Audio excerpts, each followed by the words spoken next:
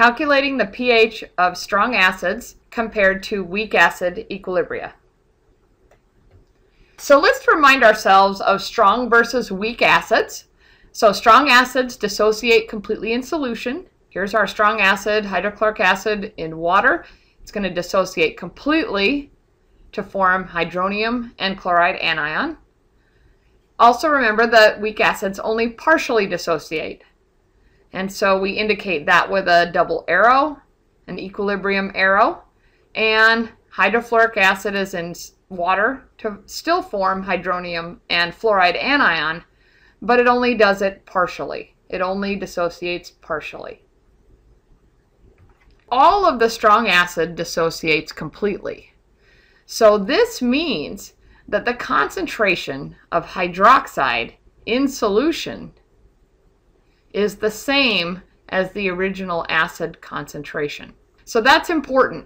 So if you have a strong acid in solution, whatever the concentration of your strong acid, that is the concentration of your hydronium ion. Now let's say that we prepare a 1 molar solution of hydrochloric acid. What is the concentration of hydronium in solution? And what is the concentration of hydrochloric acid that is undissociated in solution? And if you said 1 molar for the concentration of hydronium, then you are exactly right. Hydrochloric acid is a strong acid. And the concentration of hydrochloric acid undissociated is essentially 0 in this solution. Also remember that we can relate the acidity of a substance to the concentration of hydronium in solution.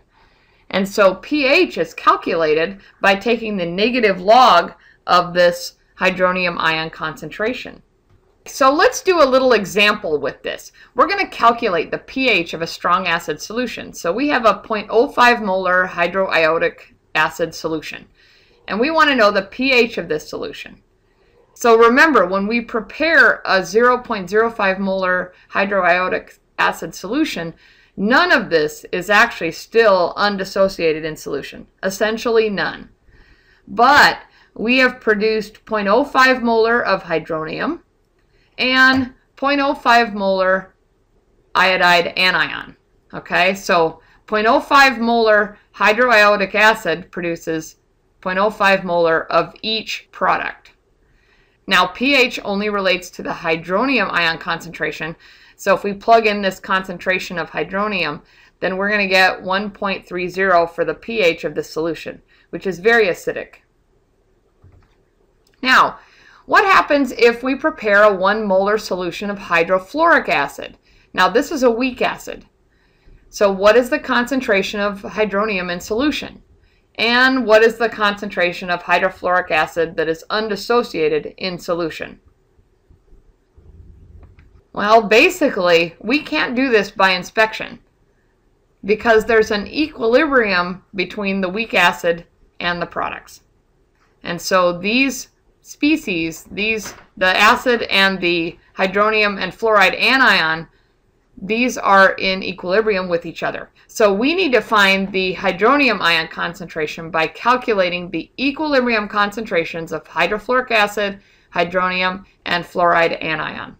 And so this is going to be basically an equilibrium problem like we did in the previous chapter. So what should you be able to do at this point? You should be able to calculate the pH of a strong acid solution, given the concentration of the acid. You should be able to identify strong acids upon inspection, and basically you want to memorize the list given. You should be able to write the chemical reaction for strong and weak acids in water. And next we're going to talk about weak acid equilibria and pH.